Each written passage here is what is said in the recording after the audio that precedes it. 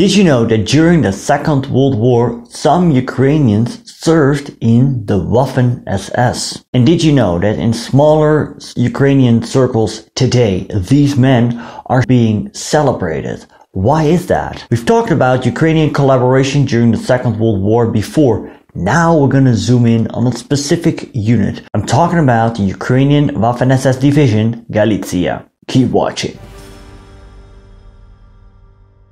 Good to have you back on the channel. If you're new, I'm Stefan. I'm a Dutch history teacher. I like to create history videos for you. And if you find it interesting, consider subscribing. Also hit that notification bell. The region where these Ukrainian volunteers of the SS Galicia Division came from, Eastern Galicia, had a troublesome history in the 20th century. Till the First World War, it was part of the Austro-Hungarian Empire. When the First World War broke out, the Russians invaded and occupied the region after a successful offensive. However, mid-1915, after the German-Austrian Görlitz-Tarnów offensive, the Russian imperial forces were driven out. Eventually, the Russian Empire would collapse after the Russian revolutions of 1917. Then, after the First World War was over, the region was claimed by both Poland and Ukrainian nationalists. It was fought over during the Polish-Ukrainian War of 1919, and the Poles proclaimed victory, and thus the region was incorporated into the Second Polish Republic. In August 1939, Germany and the USSR signed the Molotov-Ribbentrop Pact, a non-aggression pact where spheres of influence were decided. Eastern Poland, as well as other regions, were for Stalin to take. On the 1st of September 1939, Germany invaded Poland, and this started the Second World War. Did you know that the Germans actually made it to Eastern Galicia and laid siege to its capital, Lviv, now known as Lviv? The Germans undertook several attacks on the city, which were repulsed by the Polish defenders. The German attackers were led by Ferdinand Schöne, who demanded surrender. An attack would be undertaken on the 21st of September. However, by that time, the Soviets had made their way in the country. On the 17th, the Soviets invaded Poland from the east. Their excuse was that they wanted to protect non-Polish people. Well, this was obviously nonsense, but it is true that Eastern Poland during the interwar years was populated by not only Poles, but also by many Ukrainians looking at Eastern Galicia. Since the bulk of the Polish army was fighting against the German onslaught, the Soviets advanced quick. Hitler ordered Germans to withdraw from the city and leave it for the Soviets to take. Soon after, Polish forces decided to surrender, because they saw the situation was hopeless. Meanwhile, many Ukrainian conscripts had deserted from the Polish army. As the Soviets seized control over Eastern Poland, annexations soon followed. And Eastern Galicia became part of the Ukrainian SSR, which was part of the Soviet Union. Prisons were emptied, and political prisoners, usually communists, were put in charge of local government. Soviet agitators urged peasants to take revenge on landlords. Though most people resisted the call to criminality,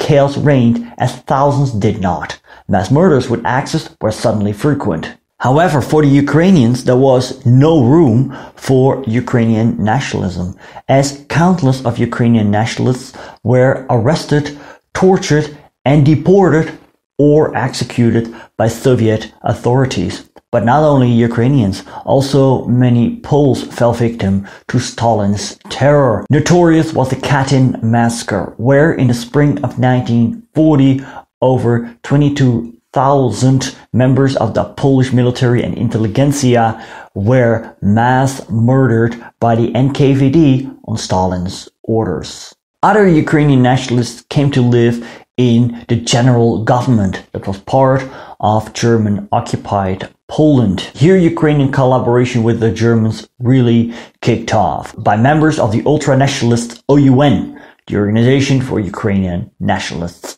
A split in this organization occurred, and from that moment there was the more moderate wing, the OUN-M, led by Andrei Melnik, and a radical wing, the OUN-B, led by Stepan Bandera. In German-occupied Poland, both OUN factions collaborated with the Germans, and two pro-German units were set up, the Roland Battalion and the Nachtigall Battalion. These battalions took part in the German invasion of the USSR that started on the 22nd of June 1941. OUN-B leader Stepan Bandera made his way to Lviv, and there he proclaimed an independent Ukraine. However, the Germans weren't having it, and they arrested Bandera, who spent most of the war incarcerated.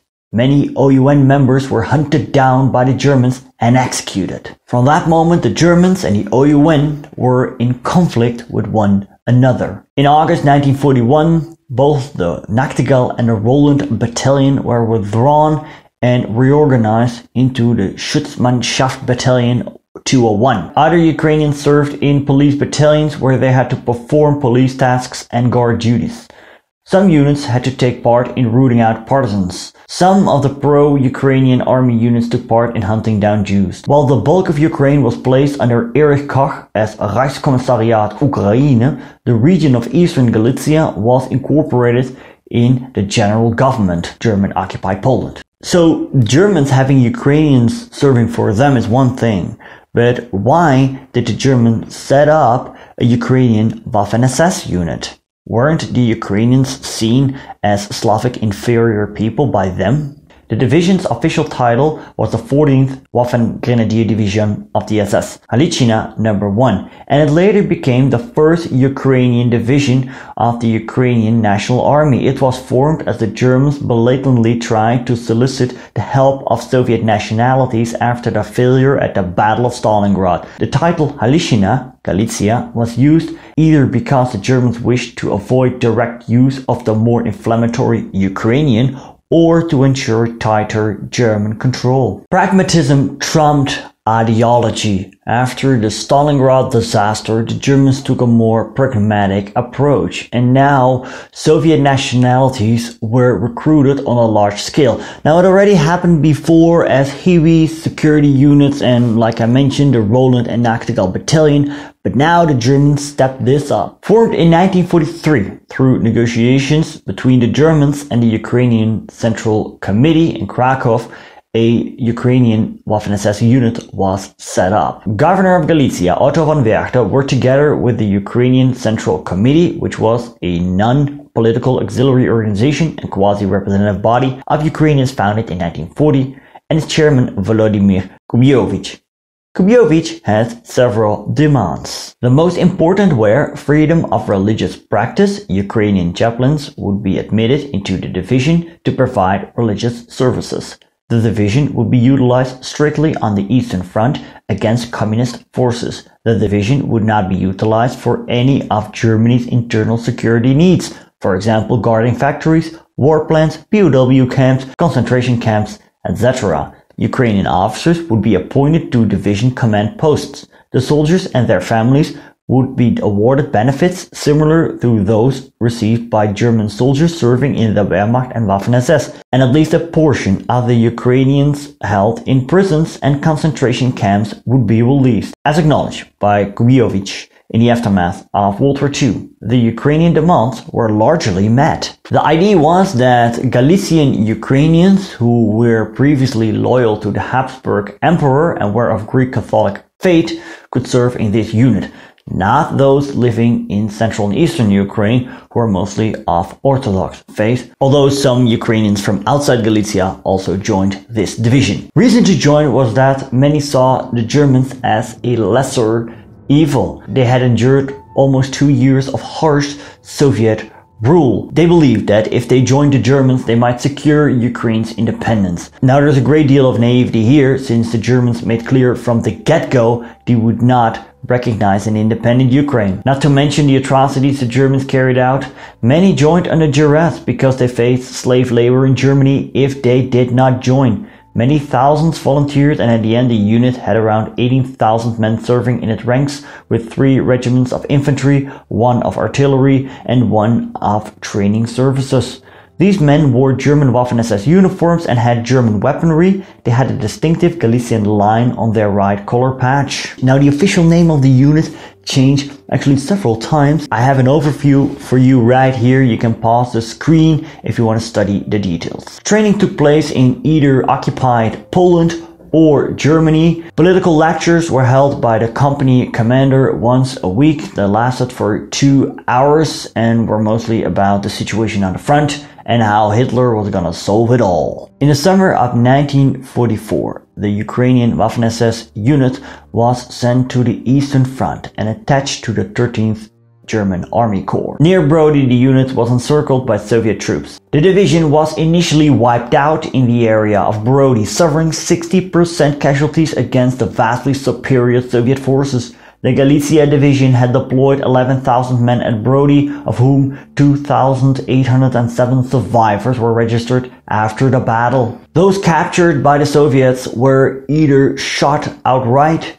or sent to a concentration camp near Moscow. Others managed to join the UPA, the Ukrainian Insurgent Army, and continue the struggle from there. In August 1944, Himmler decided to create a new Galicia division out of the remnants of the destroyed one with additional recruits. In autumn of 1944, they went to Slovakia to assist the Germans in crushing the Slovak national uprising. In January, they were sent to Austria and Slovenia. As part of the Ukrainian National Army, the UNA, they fought last-ditch battles before the armistice on the 8th of May 1945 came to effect as a surrender to the Western Allies. Now back to the 16th of May 1944, Himmler spoke to the unit, said the following: "Your homeland has become so much more beautiful since you have lost, on our initiative, I must say, the residents who were so often a dirty blemish on Galicia's good name,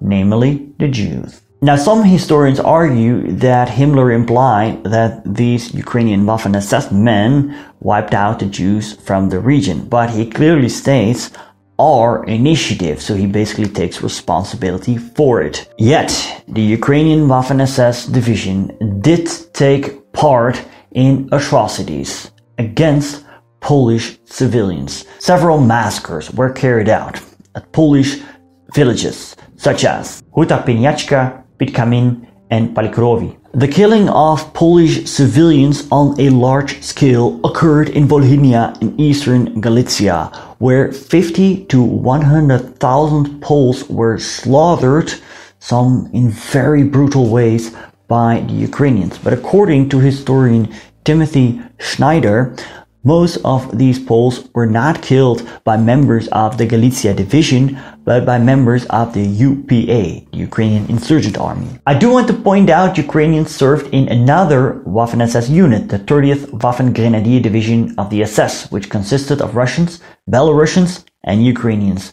This unit mutinied in occupied France, and elements of it joined the French resistance. After the war, many of them settled in the US and in Canada, as most of them were not forcibly repatriated to the USSR, since it only applied on those living in the USSR before the 1st of September 1939. In Canada, monuments dedicated to these men have been erected, leading to controversy. Also in Ukraine, there are such memorials. In the years after the fall of the USSR and the independence of Ukraine, members of the pro-German Ukrainian units from World War II are being celebrated by Ukrainian nationalists. On images like these, you can see what I mean. Now, in some cases, they're being celebrated by neo-Nazis, but not all Ukrainians who celebrate these men are neo-Nazis, because they view this unit differently than Western historians do.